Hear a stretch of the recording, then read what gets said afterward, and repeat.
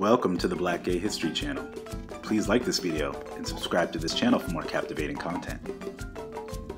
Kabaka Mwanga II was a Ugandan king that ruled in pre-colonial Uganda at the age of 16 in 1884.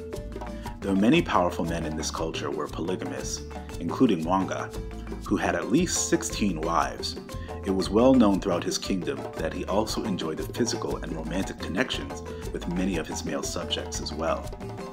Before the Christian influence of the British colonists, homosexual acts in Africa were a part of life, but the puritanical beliefs of the powerful British colonists changed much of the culture of Uganda and Africa as a whole, and anyone who challenged the British became their targets.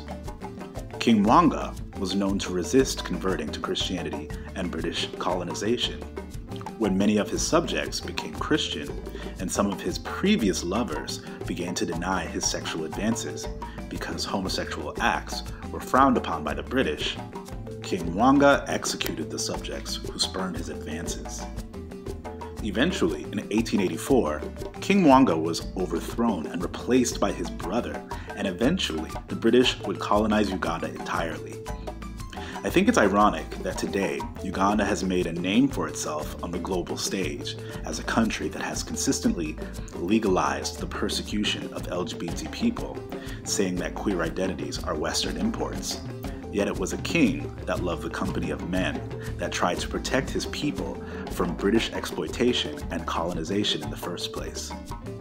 Though I'm sure King Mwanga II was no perfect king, even he knew that the influence of British culture on the Ugandan people would have dire consequences.